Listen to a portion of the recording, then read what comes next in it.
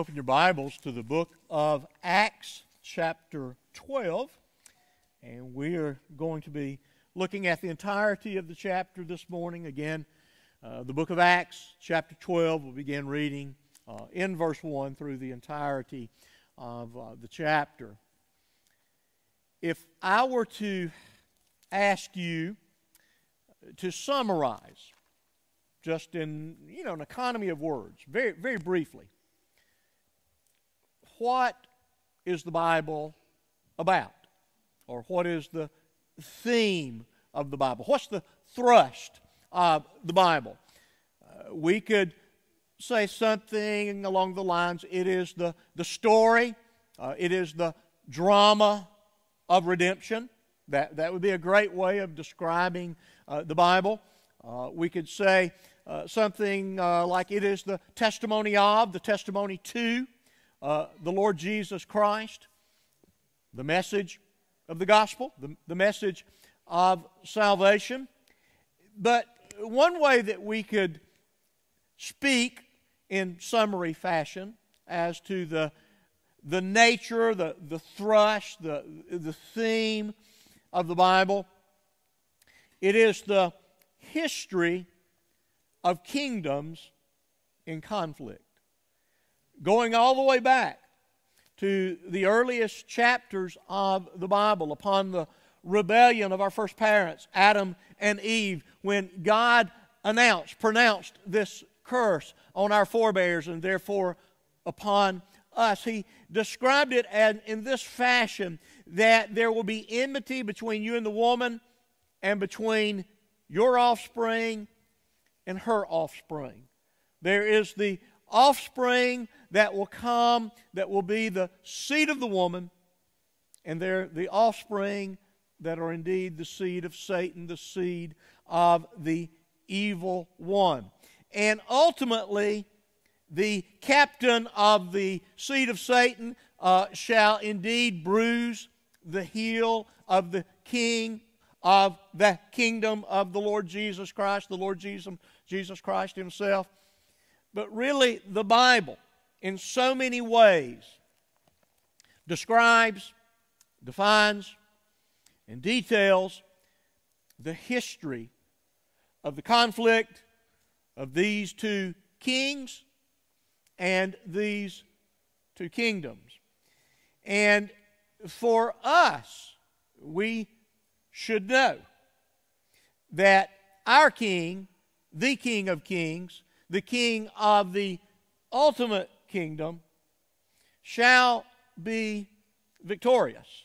That He has been victorious in His death on the cross and His resurrection from the grave and His ascension to the right hand of the Father to rule and to reign and to one day come back to consummate, to perfect all that's been accomplished and applied in the growth of that kingdom.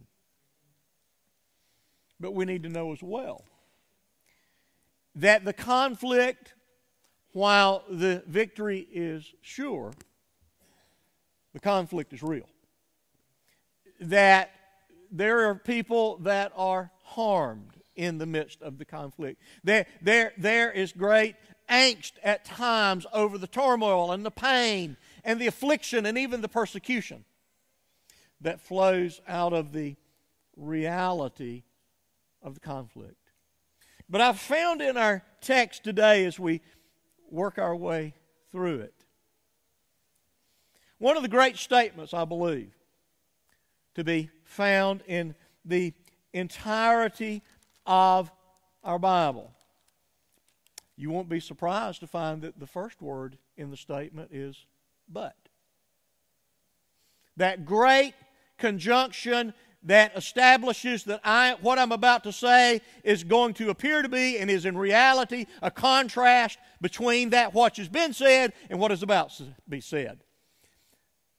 That is, no matter the evil that opposes the kingdom of Christ, the Word of God increased and multiplied. That the Word of God has gone forth, it is going forth, and it will go forth until the King of Kings and the Lord of Lords appears to claim His church. And so let's look this morning. It is sobering in our day to think about the possibilities, to reflect on what has happened in the course of history and what seems increasingly possible in our day. But what Luke wrote so long ago as descriptive of the early church is still true today. The Word of God is going to multiply, and it is going to increase. And so let's read this morning, beginning in verse 1 of Acts chapter 12. About that time, Herod the king laid violent hands on some who belonged to the church. He killed James, the brother of John, with the sword. And when he saw that it pleased the Jews, he proceeded to arrest Peter also. This was during the days of unleavened bread. And when he had seized him, he put him in prison, delivering him over to 4 squads of soldiers to guard him, intending after the Passover to bring him out to the people. So Peter was kept in prison. But earnest prayer for him was made to God by the church. Now, when Herod was about to bring him out on that very night, Peter was sleeping between 2 soldiers, bound with 2 chains, and sentries before the door were guarding the prison. And behold, an angel of the Lord stood next to him, and a light shone in the cell. He struck Peter on the side and woke him, saying, "Get up quickly." And the chains fell off his hands. And the angel said to him, "Dress yourself and put on your sandals." And he did so, and he said to him, "Wrap your cloak around you and follow me." And when he went out, he followed him. And he did not know that what was being done by the angel was real, but thought he was seeing a vision. When they had passed the first and second guard, they came to the iron gate leading into the city. It opened for them of its own accord, and they went out and went along one street, and immediately the angel left him. When Peter came to himself, he said, "Now I'm sure that the Lord has sent his angel and rescued me from the hand of Herod and from all that the Jewish people were expecting." When he realized this, he went to the house of Mary, the mother of John, whose other name was Mark, where many were gathered together and were praying.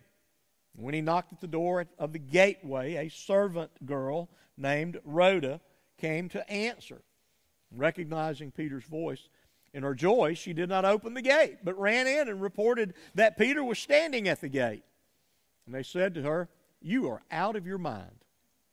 But she kept insisting that it was so, and they kept saying, "It is an angel," or "it is his angel." But Peter continued knocking, and when they opened, they saw him and were amazed.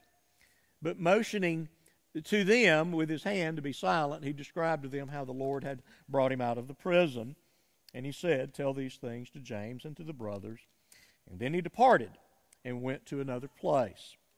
Now, when day came, and there was no little disturbance among the soldiers over what had become of Peter, and after Herod searched for him and did not find him, he examined the sentries and ordered that they should be put to death. Then he went down from Judea to Caesarea and spent time there. Now, Herod was angry with the people of Tyre and Sidon, and they came to him with one accord, having persuaded Blastus, the king's chamberlain. They asked for peace because their country depended on the king's country for food. And on an appointed day, Herod put on his robes and took his seat upon the throne and delivered an oration to them. And the people were shouting, "The voice of God and not of man." Immediately an angel of the Lord struck him down because he did not give God the glory, and he was eaten by worms and breathed his last. But the word of God increased and multiplied. And Barnabas and Saul returned from Jerusalem when they had completed their service, bringing with them John, whose other name was Mark. Pray with me.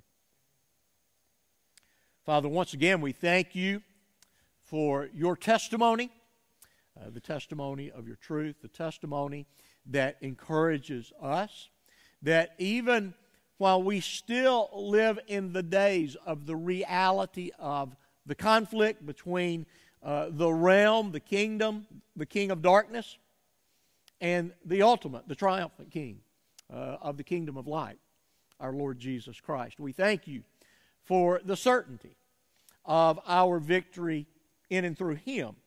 I pray that we would live confidently, no matter the providences of our lives, whether they indeed could be sorrowful or whether they could be pleasant. I would pray that we would live in the light, in the experience of the joy of our salvation. We ask these things in Jesus' name. Amen.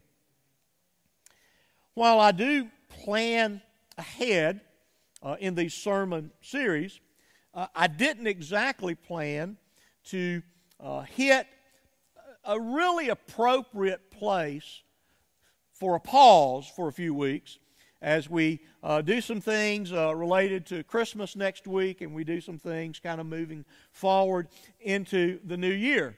But as I have mentioned on a number of occasions, there are things happening in the book of Acts. We're getting ready to, we have been transitioning from the apostolic leadership of the original 12, the kind of the center of the church being in Jerusalem. It's going to move out from Jerusalem, and we're soon to see through this one that we saw called and converted back in chapter 9, namely Saul of Tarsus.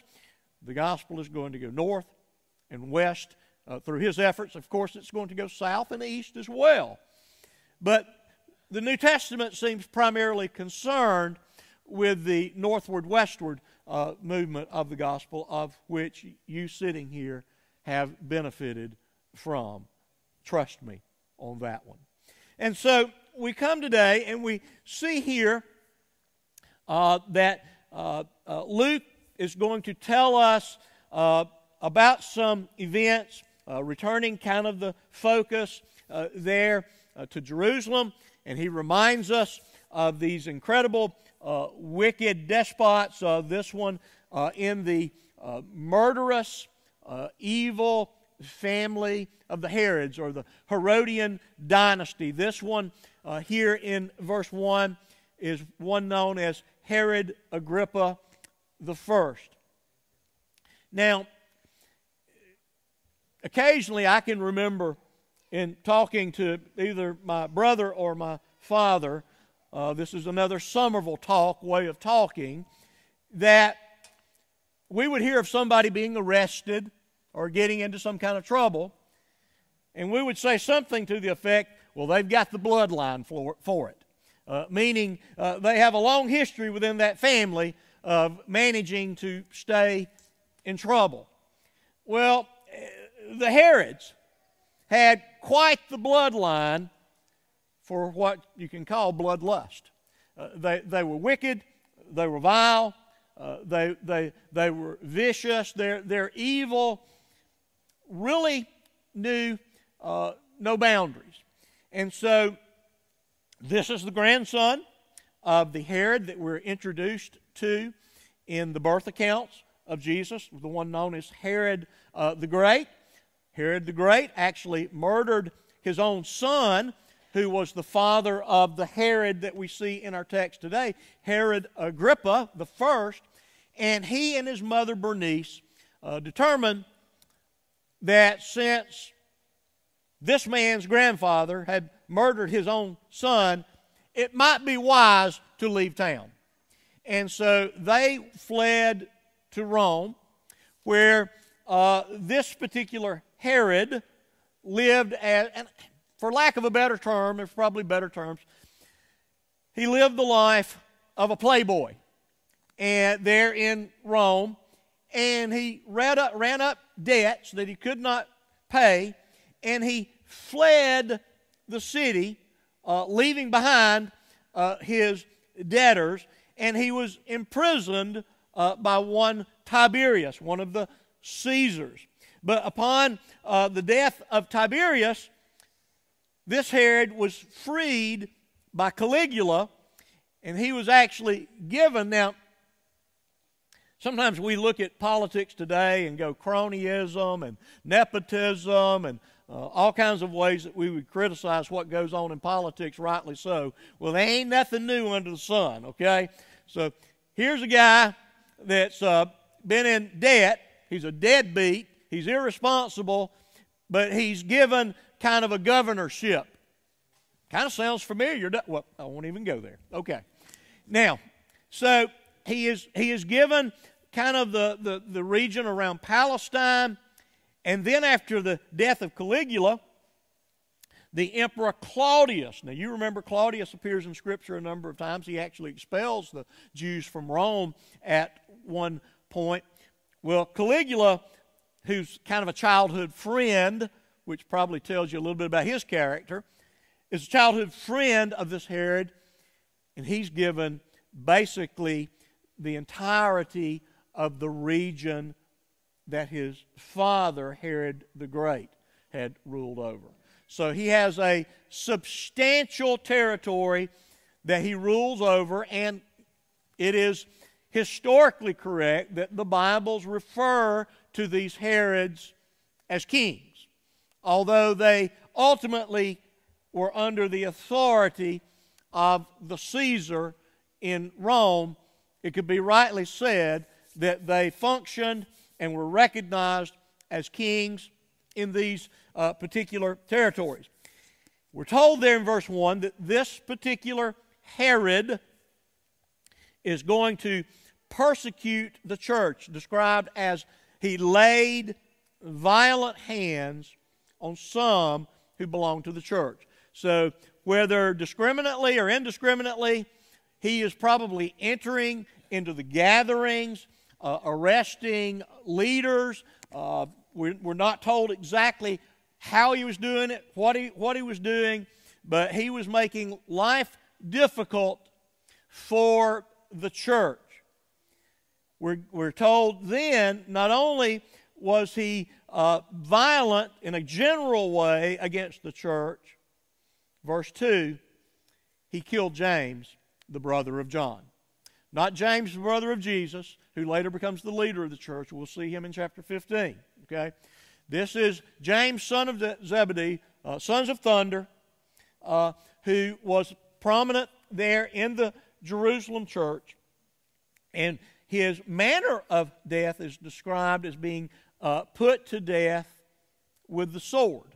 I don't know if that has a particular emphasis in terms of the way he was executed being reflective of the charges being leveled against him. But it's interesting. He's not stoned. He's not crucified. He's either ran through or even possibly beheaded there on the command of Herod.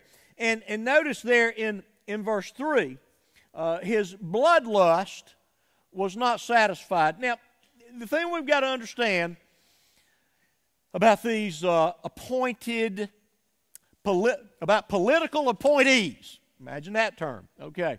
Those that hold political office are beholding to those who appoint them, but they're also beholding to keep the peace among those over whom they have authority.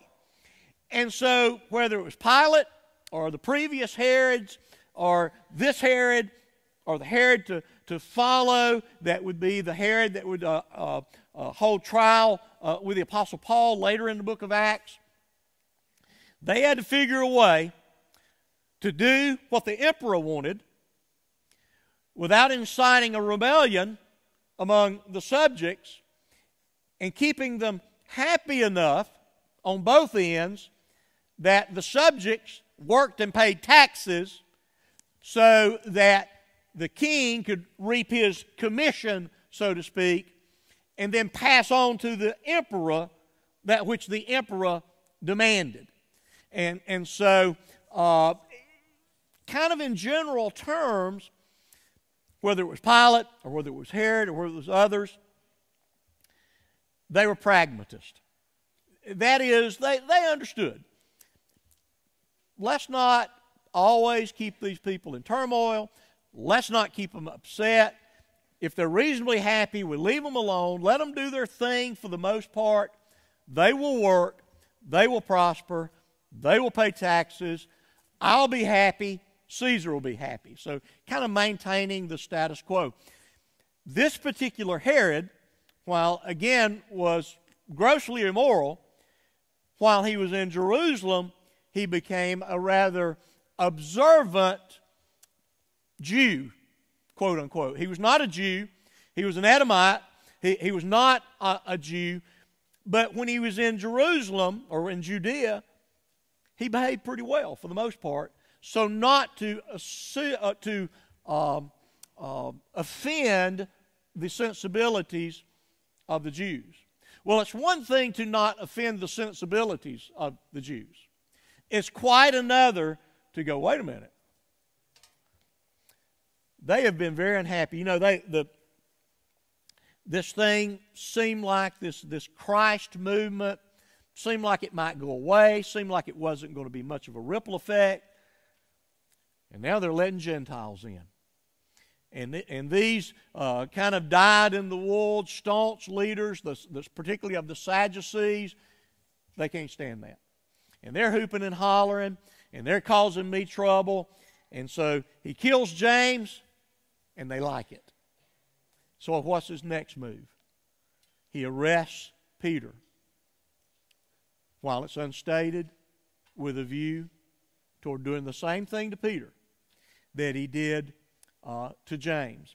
And so we see there that he has murdered James. Nothing new for the Herods. Remember, one of the uncles has had John the Baptist beheaded. So that, like I say, they've got the bloodline for all of this. He's playing to his base. You ever heard that when you hear politics talked about? This politician is playing to their base. He's doing this, that, or the other, or not doing this, that, or the other, to curry favor among the electorate. So they seize Peter, and maybe they had heard about his previous escape, but they assigned 4 squads of soldiers. That's 16 men to guard one prisoner. Probably 2 chained to him, 2 at various doors, probably 2 rotations of 8 or something like that, where they could guard him around the clock. And so what you see here then is, on one hand, James receiving that which he said he could do. Remember when Mama comes and asks of Jesus, hey, my boys are good boys. They're good boys. Don't you think they deserve these high positions in the kingdom? And James and John weren't innocent in that. Jesus asked them what? Can you drink of my cup? Indeed, you will. And James did, and drank it courageously. And so we see here a picture, really, of these 2 kingdoms. Look there again in verse 5. So Peter was kept in prison. And that's the end of the story. That's it. It's all over. Leader of the church is in prison. We might as well quit and go home. Nothing we can do. They're the state. They're the government. They got us. We quit. But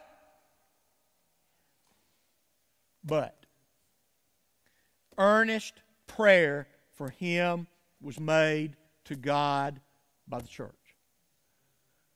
Now that word earnest there, the Greek is ektenos. Ektenos. It is used in Luke 22:44 of describing the way that Jesus prayed in the Garden of Gethsemane when he sweated sweat drops of blood in his agony.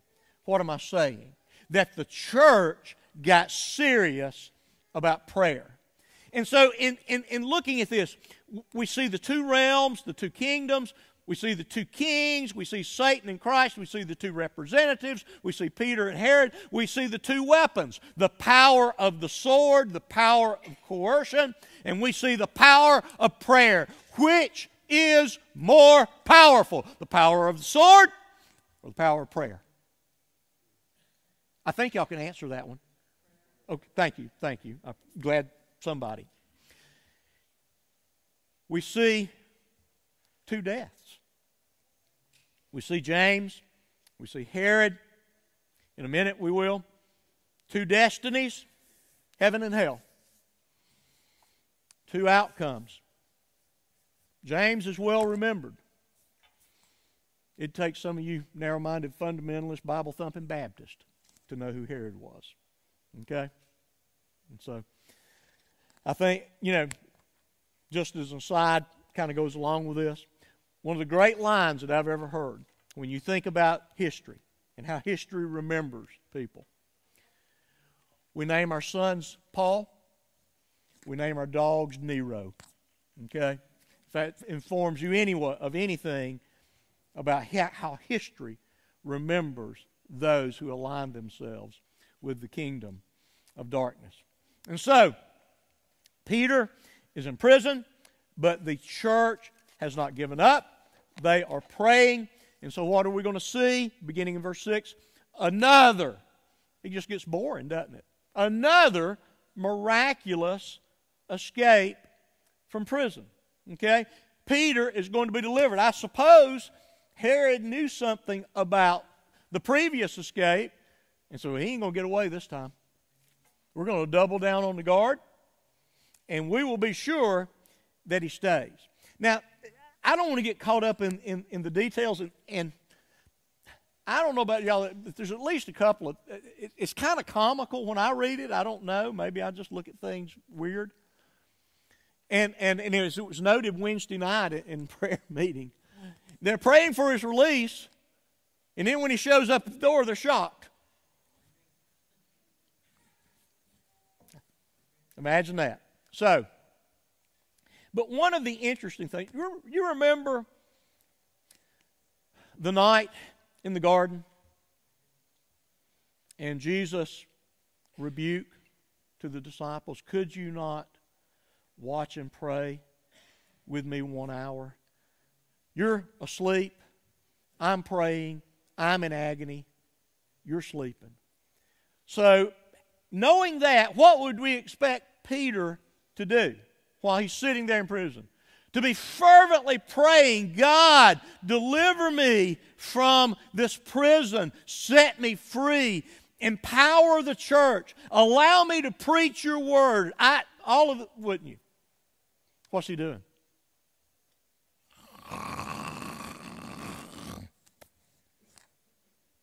They hadn't invented CPAPs back then. He was snoring. Y'all didn't know. That's not in the English. It's in the Greek. Okay. He was sleeping. He was sleeping. And listen, he was. All of us have fallen asleep on the floor or in a chair or something like that. I hope none of you fall asleep in your driver's seat of your car, but I'm sure some of you probably have at some point. But you go to sleep in an uncomfortable position, and just the slightest little, and you wake up. Now, I don't know if they had his perfect sleeper there in the prison with him. I don't imagine he was real comfortable. But he wasn't resting on a perfect sleeper. He was resting in the certainty of his God and his Savior. And he was so sound asleep that the light didn't even wake him off. The angel had to come in and go, hey, boy. It's like my daddy when he used to come in on Saturday morning. It's time to go to work. Hey, get up. Yeah. He had to wake him up, had to rouse him out of a deep sleep. Now, why could he? I mean, do you not? And this is one of the dangers sometimes of proof texting your Bible.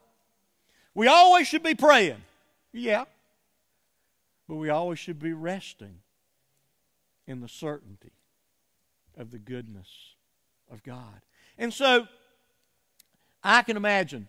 Now, I don't think Peter had read Jerry Bridges' book, The Discipline of Grace, yet. He should have. It's a good book. Now, and you'll hear me refer to it many, many times, the various principles. One of Jerry Bridges' principles, preach the gospel to yourself. When you're anxious, when you're in trouble, when things are difficult, when you think all is lost, preach the gospel to yourself. And you can always begin with something like this. For whom did Christ die? He died for sinners like me. And for that I give thanks. But I believe he also knew some other things. He knew that what Jesus had taught on the Sermon on the Mount, that he should not be anxious to add 1 second to his life. Why worry and lose sleep when that is determined by God? That his days had been numbered while he was in his mother's womb, and Herod had nothing to do with it.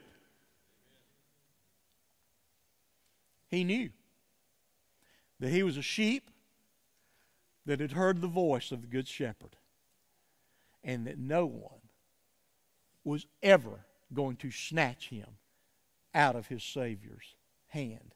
He knew that the church was going to be built. Now, with him or without him, but the church was going to be built. That God was going to work all things for his good, for God's glory, for the establishment of that church. And you know what? Maybe like Shadrach, Meshach, and Abednego. Hey, king, we ain't bowing. Do your best. Our God can deliver us, but even if he don't, our God is faithful. And maybe long before Paul wrote it down, Peter said, to be absent from the body, be present with the Lord. And he went ahead and sung a verse. It is well with my soul. And so, Peter preached the gospel to himself. He rested in the sweet sovereignty of God over all things. And when the angel finally gets him awake and said, hey, dummy, put your clothes on. We're going somewhere. Okay? He gets dressed. He follows him out. Now, it's interesting. When he's delivered the first time, he goes to the temple to preach. When Paul is released, he and Silas just sit there and sing and praise and help the jailer. This time, Peter goes to the mother of John Mark's house, Mary, and begins knocking on the door. And Rhoda shows up. It's kind of interesting they mention her name. You know, Rhoda wouldn't have done real well at North Clay, would she? Do you think she might have got poked a little fun at here? All you gentle, sweet souls out there. She might have got just a smidge of ridicule. That, hey, Peter shows up. He's standing at the door knocking. You know it's him, and you leave him standing at the door. And, of course, the whole crowd didn't even believe him or believe her. And so they went out. They brought him in. He instructed them. And then, did he go to the temple to preach like he had done before? No. Verse 17 says what? God's providence. Peter, you need to move to another place. Your time to stand and fight, your time to be martyred is not now. You're going to leave. And so, obviously, when it's discovered the next morning, when they're getting ready to bring him forth, probably to some type of kangaroo court to be executed, they find that he's gone. They keep looking. They quiz the sentries. They inquire. And you see what happened? They put those sentries to death. That's why probably when the Philippian jailer thought that Paul and Silas had escaped, he was ready to kill himself because he knew what? He knew that the penalty for losing a prisoner was death. And so, why in one case they spare the Philippian jailer? These others suffer their fate. Why in one case stay and preach? Other case, stay and go. Or go. And so, we have to be careful sometimes going to our one special text. One of my favorite quips from one of my favorite football coaches, y'all remember Steve Spurrier or Steve Superior, as I like to refer to him?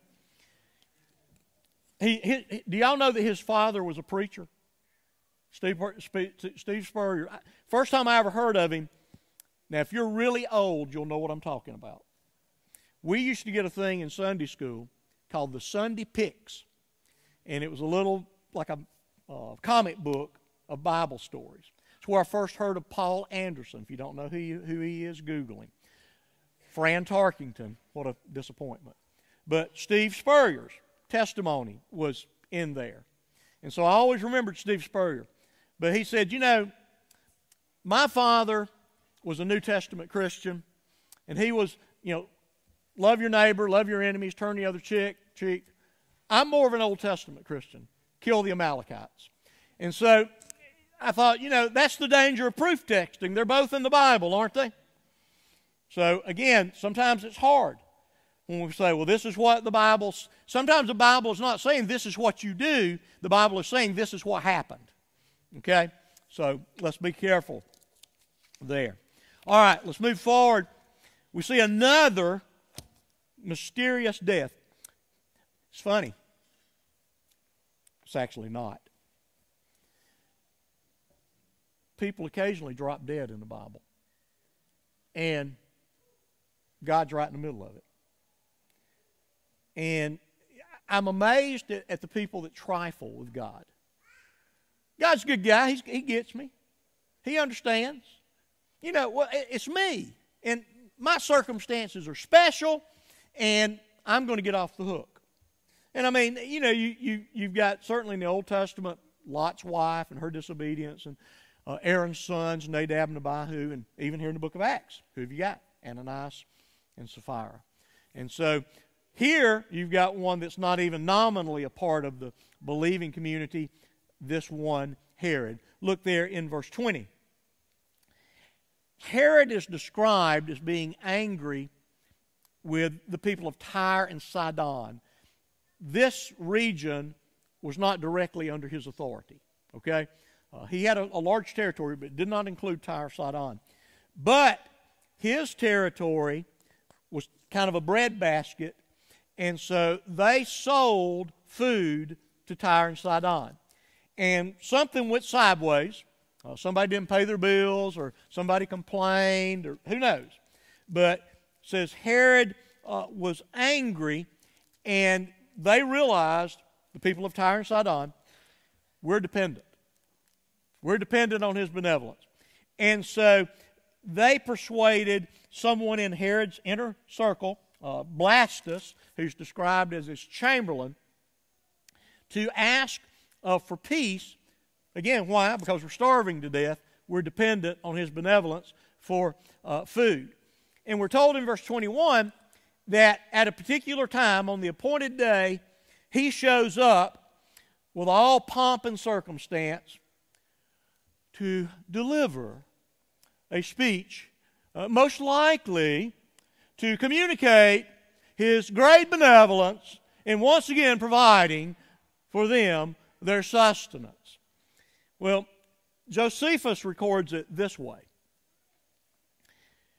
When Herod entered the theater, clad in a glittering silver garment, his flatterers addressed him as God. May you be propitious to us. And if we have hitherto feared you as a man, yet henceforth we agree that you're more than a mortal in your being. The king accepted their flattery. Then looking upward, he saw an owl perched on a rope, and took it as a symbol of ill fortune. At the same time, he was seized by violent internal pains and was carried into his palace, where he died after 5 days of illness. And so he suffered greatly. Now, our text describes it, verse 23, this way. He's receiving the accolades. The voice of God, not of man.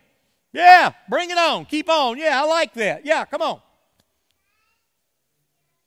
And immediately an angel of the Lord did what? Struck him down. Okay? Struck him down. Why? Because he did not give God the glory that God was due. He accepted the accolades of actually being a God. Now, hard to know exactly how this went down. The angel killed him. He got eaten by maggots. Simple enough. That's the way it goes. Some, and this is kind of a popular thing, think that what went on here was a particular type of tapeworm. And the Greek here is a derivative of the word scolax. And this tapeworm, which is just voraciously replicates itself, can actually form these huge cysts inside your abdomen, on your liver and your intestines, whatever. And they'll get so big, now in summer we say bust, okay? But they would burst, okay? They would break open, and of course all kinds of poisons and terrible things would happen, and then the worms would keep multiplying, and they would continue to eat. This is the same word that you see when Jesus describes hell as the place where the worm dieth not. Okay? And so it's hard to know exactly what happened. Did God use a natural type phenomenon which was common in the ancient world? It's still very common in third world countries, these types of tapeworms. Okay? They're a real problem for people that don't have proper hygiene. Okay? And whether it was just something that grew in him and finally ruptured and killed him, or whether God directly intervened, called him to give an account, and the natural processes took over. Now again, kingdoms in conflict. Herod is the man. Peter's in prison. Peter's set free. Herod's dead. You get the kind of the order there. It looked like, for all the world, who would you have bet on when James is killed with the sword? But God's people earnestly, fervently prayed. It's amazing. And I don't have time to detail all of this.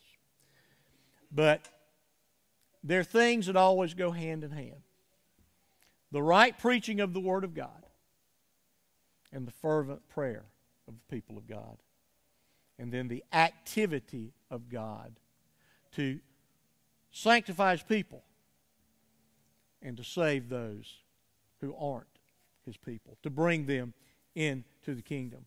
And so, Herod's been eaten by worms. The representative of that kingdom of darkness. And you know, it's a good question.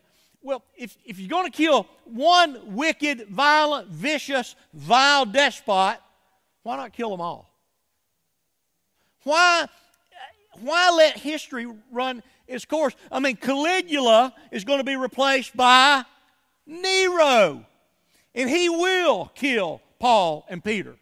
And he will do great violence to the church. Why let any of them come to power? And you can go down the course of history. But history is real. And the conflict is real. But the victory is certain because, verse 24, is true. The Word of God will be proclaimed upon earth. His kingdom will be advanced.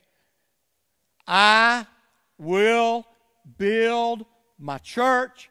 The gates of hell, the sword of Herod will never, ever prevail. And so, it's interesting maybe to ask, maybe it's interesting, may not be a good idea. Why does James die and Peter live? I'm told God is sovereign and God has His purpose. And His ways are not our ways. His ways are higher. He's got ways that are secret that we don't understand, and we simply have to trust Him. Whether we experience the sword or the angel of deliverance. We're reminded in this conflict, and I've told you, I listen to things sometimes and I want to fight. I want to wring somebody's neck. I want to put my foot on somebody's neck and just give it a...